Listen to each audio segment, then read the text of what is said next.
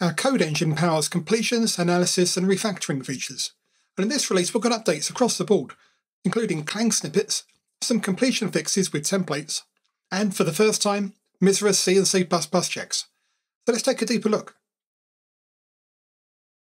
CLion has long had a powerful code generation feature called live templates, which let you expand predefined or parameterized blocks of code, loops, or even surrounds with structures. Live templates can be invoked from the menus or shortcuts, but also from the code, using special completions.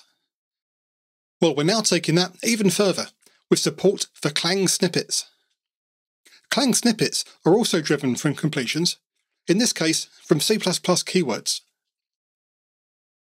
While we've always offered completions for the keyword names themselves, often expanding to whole expressions, Clang snippets now gives you a much richer experience, especially with placeholders, to not only save you typing, but ensure you get the syntax right the first time, every time. Talking of Clang, since we moved our code completion engine to Clang, we've continued to improve it. For example, we've improved how it works with certain combinations of templates. Like this example with a std vector of a type that itself is also templated. We're now able to resolve the completions that don't depend on the unknown parts of the template. And we continue to refine our existing inspections to make them more useful.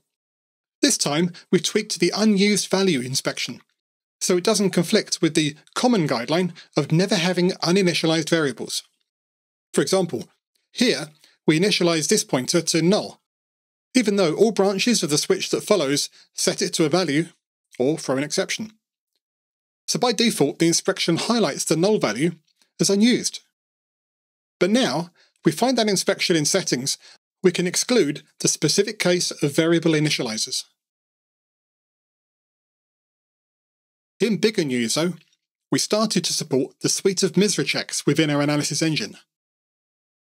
For now, we support a subset of MISRA C 2012 and MISRA C++ 2008. The descriptions even include references to the MISRA numbering. It's still quite early, and you shouldn't rely on this support for certification purposes, but it certainly helps you to get there, and we'll be expanding our support in the future, possibly even including auto-SARS checks as well.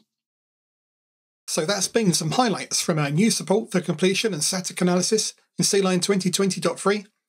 If you don't already have it, grab a 30-day free trial and give it a try today.